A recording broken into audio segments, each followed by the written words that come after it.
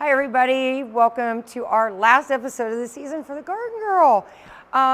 Don't forget to go over, if you haven't voted yet, go over and vote in our 3rd annual Great Gardeners contest.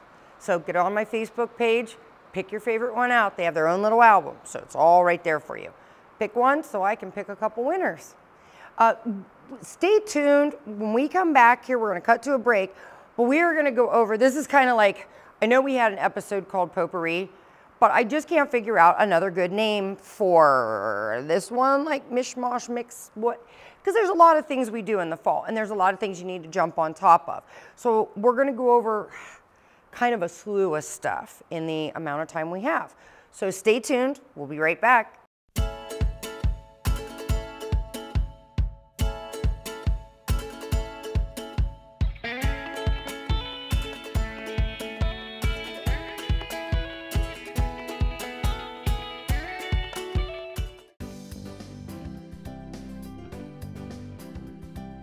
For clean air you can breathe in a clean-looking home exterior, Ultra Clean. Locally owned and operated, offers both air duct cleaning and pressure washing for your home. Give them a call at 330-243-3996 to help clean up the air you and your family breathe and your home's outside appearance.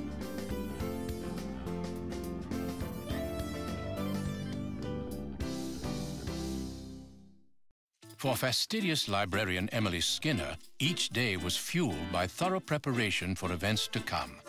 Well, somewhere along the way, Emily went right on living.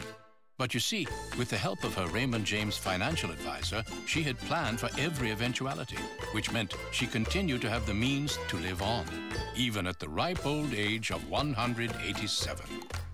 Life well planned. See what a Raymond James advisor can do for you.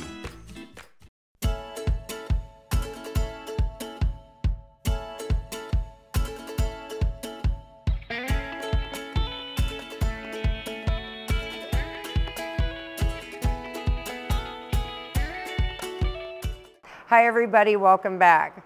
Okay, so if you're like me, you know how a lot of us gardeners, we're running like crazy people in May, trying to get our stuff, trying to get stuff planted.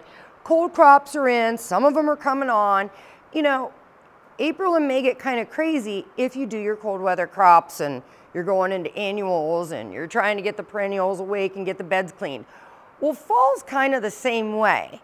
And I tried to cover some of it last year, but I'm not going to get deep into it because you can go and watch the episodes on WJERTV2.com under original programming, Garden Girl. You can go back to last fall and see that one. But I'm just going to, I know we have some new viewers and stuff, or some of you guys don't have computers, so I'm going to touch base on it. Fall is a crazy time of year for me. A lot of things, it's almost as bad or worse than spring. There's a lot of things that you guys need to write down on your checklist to do. If you don't have that piece of paper and pencil, go grab it really quick because you're gonna need it. One, if you guys planted your gourds, if you haven't harvested them already, you wanna harvest them and start drying them. 9 out of 10 times, even if they don't die back, you really don't want them to go through any hard frost. So we're going to watch the weather. If you can let them naturally die back, that's fine. If you did the birdhouse gourds, these are going to take a while to dry. These are the ones that we see, all different shapes and sizes. This one here looks like I'm going to lift weights with him. That's how I stay strong. Anyhow, they come in all different shapes and sizes. So it takes a while to dry these. You want a cool place. You don't want them in the heat. You do want to bleach them for sure. Give them that diluted bleach bath that we had a couple episodes ago, how I was washing my gourds. Oh my God. So it's just something that has to be done. It gets the bacteria off of them. Then you're going to store them. Cool, dry place, out of the sun, store them. It's just going to take a while. I mean, and there's some people, honestly, if you say, well, I've heard to put them in the sun for a few days, you can, but just don't leave them there, because if you're leaving them out in the sun, chances are they're out in the weather. You can't have them getting high humidity, lots of moisture on the rot. But what you want to do, don't let them touch. store them apart, and that's usually what I do, is on a screen or something, and it just takes a while. But these are the ones that you see sometimes at these fall festivals and stuff that are painted, or they're made into a birdhouse, or all kinds of stuff. Some people make them into all kinds of crafts. Kids paint on them, everything. I like to grow them because they're fun. So these ones here, they'll be up for grabs, but don't worry, I saved my own. So just wanted to touch base on the gourd thing. The other thing I want to touch base on, we are in mid-October. I know not all of you do the secondary season of cold weather crops. I do, because again, to throw them in the ground or throw them in my pots in August, I like, and I couldn't bring the whole pot in because it's way too heavy. So I used that big smart pot. So once my potatoes were done and they had died back, they were an earlier potato, I harvested them, put in new potting soil, and I put in my radishes and my kale. Now the fun thing with that was, if any of you guys have ever heard of microgreens, this is kind of some of the stuff they use, are the baby starts. So if you're doing pork or something, when these guys come up and they're just teeny, teeny, tiny, they still have seed leaves on them, you can go in and nip them off, and they are really good for you, and they taste really good when you garnish stuff with them. But then you can just let the rest grow on. I pulled this one. I wish I wouldn't have pulled him yet. But, you know, these cold weather crops, you're going to get a good bang for your buck out of. The little bit of kale, that's going to get washed, clipped, thrown in my salads. It's so good for you. And if you remember in the first season, or you can go back to the first season, what you'll find is a recipe that I did for kale chips. So if you've already been growing and said, Heather, mine's way bigger, that's fine, not a problem. You know, if you grew the blue Lanceotto, it's the blue really curly leafed. Anyhow, that one's really good. But kale chips are easy, they're fun, they're good for you. And there is a recipe in the first season there. And I think it was one of the last episodes. So I would, if you didn't do them this year, I hope this kind of inspires you to try them for next year, because kale will take a beating under 32. Kale's going to be one of your last men standing. And that's the nice thing about it. So clip away, get your vitamins, have fun with it. The next thing on the checklist is, I don't know how you guys do it, seed saving. You know, a lot of you guys that have the purple cone flowers or your black-eyed Susans, and you want them somewhere else and you just want to start them from seed because your plant isn't big enough to divide or whatever, now's the time to start saving your seed. This one here is a straw flower, and you can see it's poofy. I put them in Ziploc bags. I put the date on them and what they are. Trust me, I know some of you guys are laughing because you guys know my tales of woe on this. Make sure you label them because, oh boy, it can be a mess. Some of them you can tell, but then some of them you can't. So once they're dry, I will take the flower head off, but it was such a mess. The straw flowers, they just poof like a dandelion. So it's in a little bag. It can finish its little last bit. I'll leave it open, then I'll get the flower head out. But you need to start bringing them in, cutting them. When they die back, like your cone flowers and your rudbeckias, you can let them die back on the stalk. Just get them cut. Use some twine, twisty ties, pipe cleaners. I don't care. Tie them, hang them upside down, and when they're really super, super, super dry, go ahead and get them in your Ziploc baggies. Same with your tomatoes. I don't know about you guys, but I know it's October, but we're just now like finishing getting our last tomatoes. If there was an heirloom that you liked, now's the time to save seed. I know, not everybody does it, and that's cool, that's cool. But if you do, now's the time to get it. And chances are it's probably not your prime one. You always want to save your prime one, but I understand, better late than never. So get your seeds saved on any of your tomatoes as well. Also, last but not least, if you did potatoes, the late season potatoes, like the Evas, gosh, I'm trying to think of a couple others, but if it's a late season potato, chances are you got to get it out of there. Even if it hasn't died back, you can't let them go through hard freezes and stuff. That ain't gonna work. So get in there, lift them out, get them stored so that you have your potatoes for Thanksgiving. Okay, all right, stay tuned. When we come back, we're gonna jump into the last part of all the things that need to be done.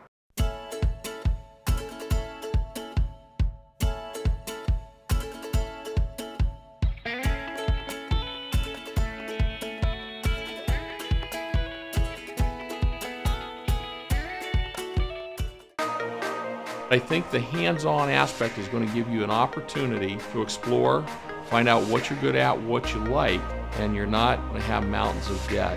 What you're going to have is a marketable skill that even if you don't love it, you can use that to pay to go on to college and get that degree. And we've got a number of students that do that. They're very mature. I think we're a great hands-on exploration base.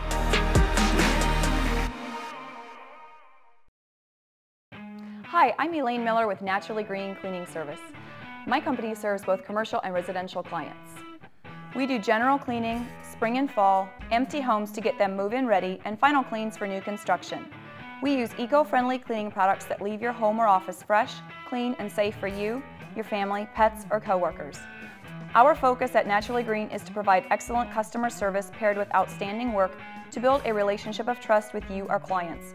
Having served the area 4+ years, we have had many referrals and testimonials that you can access on our website at www.naturallygreencs.com. Our work sells itself, therefore we have never had any contracts even with our largest commercial accounts. Call us today for your free quote and see what makes our company stand out.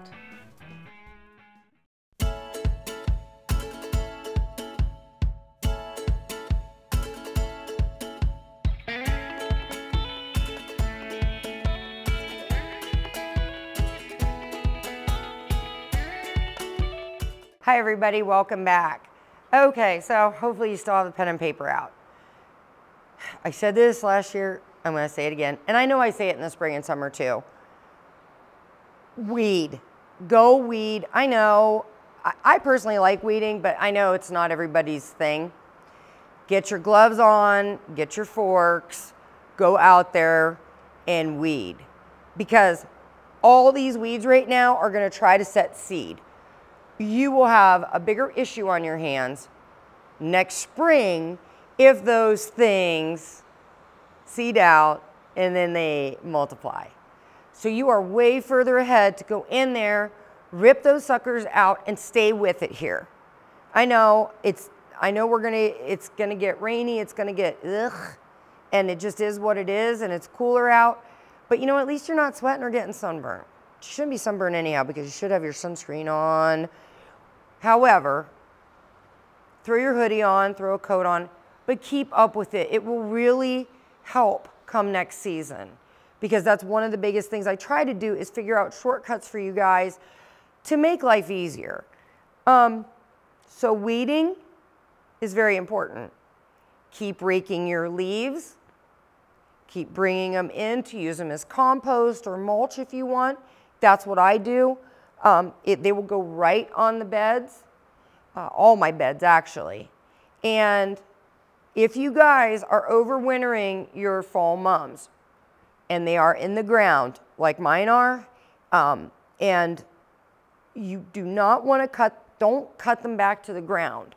I mean, I will shape them back. I'll cut them down about half, and this is what works for me. I don't, you know, somebody else might tell you different. Do what you want. Like I always tell you guys, do what you want. What I do is I cut my mum halfway back. I take the leaves and stuff it in there. Now, I don't do that until they're done, like done. You know, they're done blooming, they're gross, they've gotten frozen. And honestly, that's usually, for me, I mean, it's well into November, so you got some time here. But I use that on my roses and on my mums. I stuff them in there, and I never have a problem getting them to come back. If you guys are deciding to put yours in the ground, please remember to find a full sunny spot, okay? Loosen those roots. If you've kept them in the little like 8-9 inch pots, chances are, with them being water and fertilizer hogs how they are, those roots are girdled. So you really need to break them up. Again, get them in the ground. Let them bloom, let them do their thing, let them die back. Then give them a little bit of haircut. Please don't cut them all the way down because you really need to help protect them a little bit. It just kind of helps. That's all I'm going to say. It's like an insurance policy. Next on the list, I know some of you guys like myself utilize houseplants in your containers, tropical plants. If you have cannas, I hope you got them out already, but if you didn't, get them out. Get them out, get them dusted off. I know a lot of you guys know this already, but for those of you that tried them this year, if you want to overwinter them, you got to get them out and get them in the garage or a basement. That's the only way you're going to, and you'll have to replant them next year. As far as our tropical hibiscus, I love them, and I know a lot of people are like, mine got so ugly and died. Okay, it's never a guarantee that they're going to make it, but I know people that have had tropical hibiscus that put them out every summer and bring them in, and obviously they keep having to get bigger and bigger pots, but I think they're, one of the persons I know is like 8 years old. So remember, these grow down south like no problem, just year round, get bigger and bigger and bigger. I know if you're saying, Heather, ours is like 3.5 foot tall. Okay, for starters, if you're just trying to get it through the winter like I am mine, I am going to cut quite a bit of this down. It'll probably have about 6 inches left. Our houseplants need to go to sleep, just like the perennials, just like our trees and shrubs. Everything needs a resting period, well, unless it's amaryllis, you're forcing bulbs, or Christmas cactus. But these guys will not get fertilized no more, not until next spring when the time changes and we wake them back up. I will cut this down, and I will not keep these roots super wet. You have to change your watering habit. And if this is something where you had it outside, when you cut it back outside, go dig in your garage, your shed, whatever, find your potting soil. You really need to change out your soil. And I say that just because otherwise there's a lot of bugs that come in the soil. And I don't want to see you guys bring these in, which by the way, everybody goes, well, how cold can they take it? Mine aren't staying out under 40, I'll tell you that. 42 even maybe. I'll bring them in. I mean, they're hardy suckers. Don't get me wrong. It freezes down in Florida too. But I'm not chancing it. I'll cut them back. This guy will get repotted in fresh soil. And this too is where if you had it in a big pot, you can really kind of gauge and see, do you need that big of a pot? Because I understand not everybody has a lot of space. I'm in the same boat. I'm really limited. And I'm not going to heat a greenhouse for a couple. That's not going to happen. That's ludicrous. But you need to change out your soil. I don't want to see you guys bring them in and then all of a sudden the bugs that aren't liking this 45 degrees or whatever, all of a sudden you bring them in to a nice warm house and they're like, hello. And you're like, oh my God. So promise me you'll do that. You can trim them back, no fertilizer. Just enough water to keep them going. That's it. Don't water them heavy. You will root rot them because they don't uptake it as much. They definitely don't. And don't put them, you can put them by windows. Most of them really appreciate that. Our light intensity's down anyhow. However, don't put them by your heat vent. I've seen so many people kill them just by putting them by their heat vent and they're like, oh, what happened? Don't do that. That's just too, it's just too extreme. So I hope that helps with encouraging you guys to do that. Stay tuned when we come back. We're going to have our final wrap up and one little other piece of advice for fall.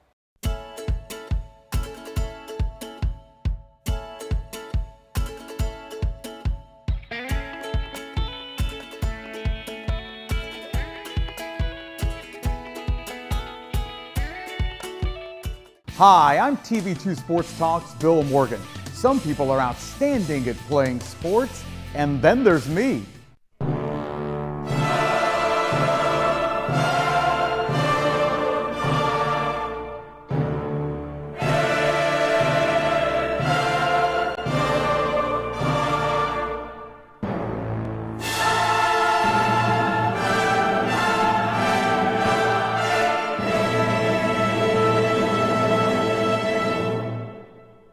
While we at TV2 Sports Talk may have never been all-state on the field, we are Tuscarawas County's MVP when it comes to local television sports talk and play-by-play. Catch TV2 Sports Talk Wednesday nights at 7 and Friday afternoons at 5 on DMG Channel 2.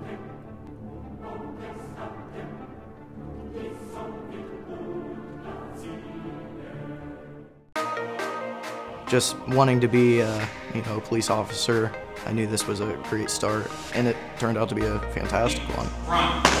Just be able to actually see what you're doing, what you're working on, and understand how you can take one thing and turn it into something else.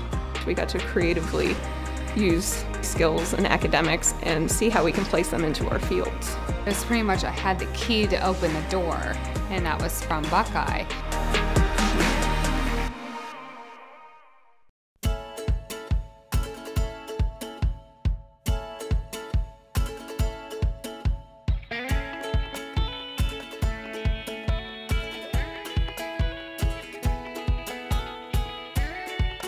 Hi everybody, welcome back.